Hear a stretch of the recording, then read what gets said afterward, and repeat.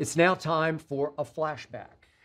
My greatest Super Bowl experience happened my first year as a columnist in Dallas, Texas. This was January of 1979.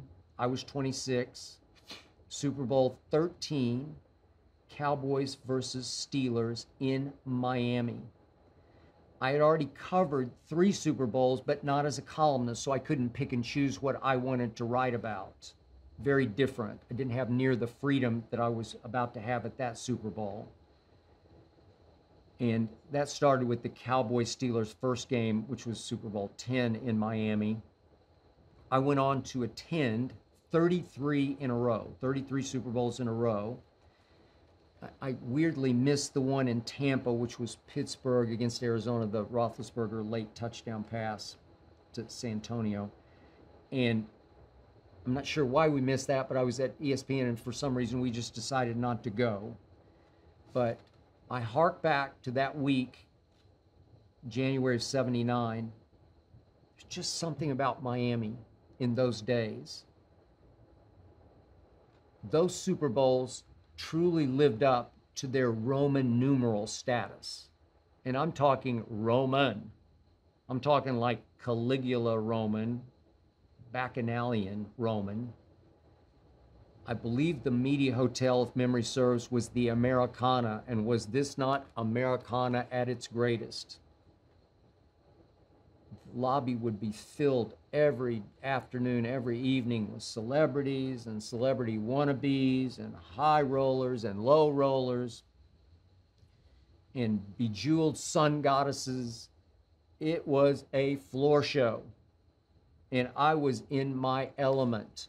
In those days, they had the commissioner's party on Friday night, be held at the Civic Center, where they would just take over the entire, it was like a giant airplane hangar of 5-star food for miles and miles. Everything your heart could ever desire, you could eat your heart out at the commissioner's party, which featured celebrities and media and owners. You could just walk for hours and people watch. And I was just on fire writing that week, because it was the greatest collection of talent ever assembled on a Super Bowl field to me. You had 10 Steeler soon-to-be Hall of Famers. Our man Terry Bradshaw here at Fox, all he did was win 4 of these, 4 Super Bowls.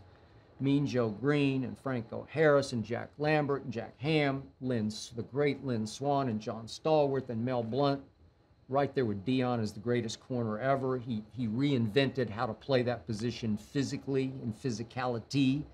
Mike Webster, their center, and then the Cowboys, my Cowboys. Roger Staubach, my all-time favorite Cowboy, and Tony Dorsett, and Drew Pearson, who finally got in the Hall of Fame because he should have been in a long time ago, and Randy White, the manster, and Rayfield Wright, the left tackle, and Cliff Harris, and Jackie Smith. Loaded with talent everywhere. And I got swept up in the week.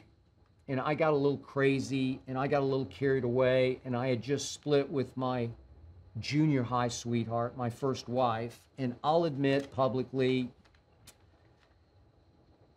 I even had a little fling that week with a woman that I met in the lobby, an older woman, and I told my wife, Ernestine, I'm going to mention this on the podcast, and she said, go ahead, so long ago, don't worry about it. So she knows. It was just what everybody did. This is the 70s. And when you went to the Super Bowl, that's just what you did. So I fell right into the trap. And I must admit, I loved it. And when I got back from that week, the executive editor of the Dallas Morning News, for which I worked, named Tom Simmons, told me it was the greatest stretch of column writing he had ever seen from anybody, and he had been around for a long time.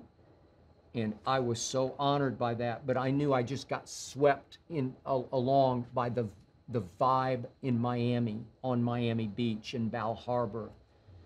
And then came the game at the old Orange Bowl that just oozed with clutch history. And what a game it was. It turned on 2 plays. It turned on poor Jackie Smith, a great tight end, one of the great pass-catching tight ends ever. a little pop pass, just a little one of these kind of passes from Roger Staubach, wide open. And as he fell back, just hit him right in the hands, and he bobbled it, and he couldn't hold it, and he dropped it. I'm sure he still lives with and is haunted by that memory. And then, of course, there was a call on Cowboy cornerback Benny Barnes that just lives in infamy. He was called for tripping Lynn Swann, and he did not trip him.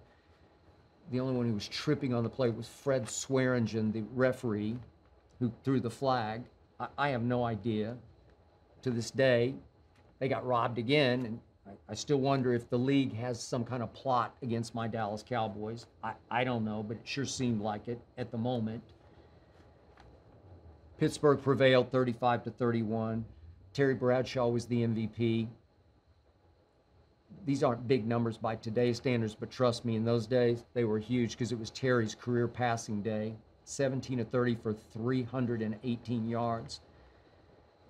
Charlie Waters, the great safety who had played corner for the Cowboys, pulled me aside in the post-game locker room and told me that he was furious with Tom Landry, the great Tom Landry, a Mount Rushmore coach, for leaving them in the flex defense on first down, which meant man-to-man coverage. He said Pittsburgh knew every first down that we were in straight man on Lynn Swann and Stallworth, and they couldn't cover them.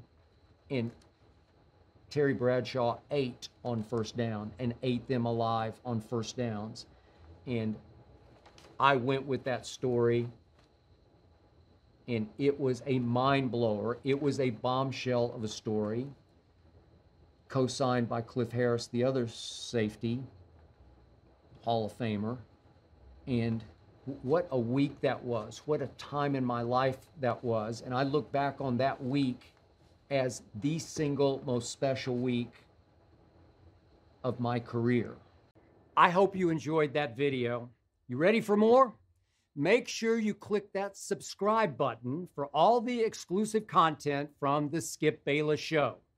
And don't forget to check out the full episode of the show wherever you get your podcasts by clicking the link in the description.